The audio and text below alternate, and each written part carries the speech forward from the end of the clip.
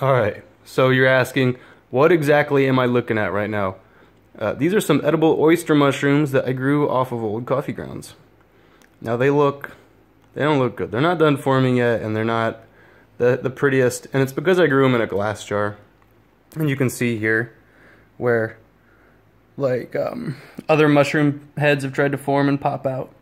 So it's glass, you really don't want to grow mushrooms in glass if they're going to be out in the light. But I did because it was my first time and I couldn't resist peeking in to see the progress. So it's pretty easy to grow coffee grounds, or to grow mushrooms on coffee grounds like this. And I got a whole corner here. Now here's an ongoing. And I'm doing this from my home grounds. It just I'm experimenting with a couple different coffee sources. So here's a coffee from my home brewing, and you can see the white fuzz, the white mycelia are colonizing the coffee grounds.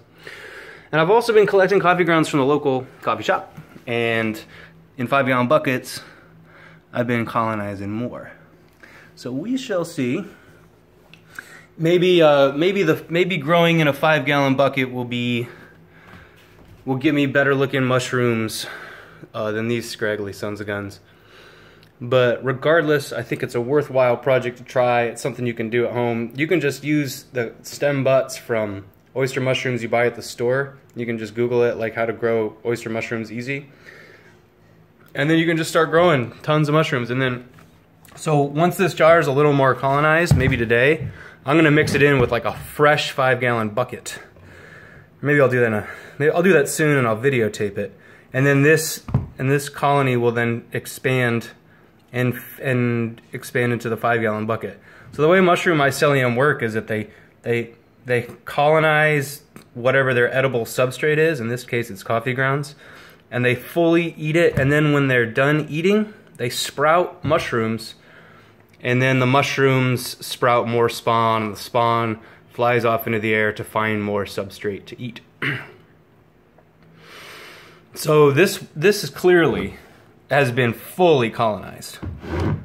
This, you can see there's a lot of coffee left. It's cool, you can see how the coffee water drips to the bottom. Mushrooms don't eat toxins. Look at that coffee water down there.